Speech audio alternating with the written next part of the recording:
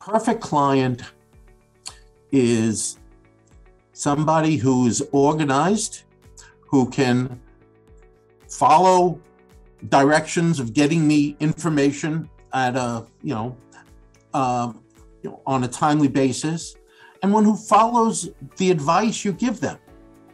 There's nothing worse than the client who calls up at the end of the year. He goes, yeah, I sold that building, that rental building that I had. I was thinking about doing a tax-free exchange, but I didn't want to bother you. It's like, I can't undo it now.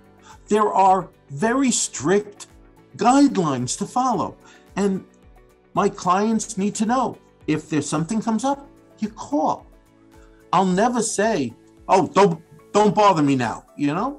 I tried. This is a service business, and you have to be willing to serve. Mm.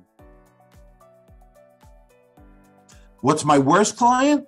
The client who you tell them what to do, and they come in the following year, and I say, did you make your estimates? No, I didn't. Oh, God. It's costing you hundreds or thousands of dollars because you didn't pay the estimates. I told you needed to do that. Yeah, but I didn't want to. I didn't want to give the government the money in advance.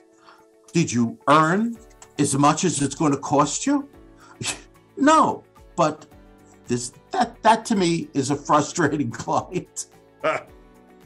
It's also a game. You got to beat the IRS. Also, the client that comes in the second week in April. That's a frustrating client.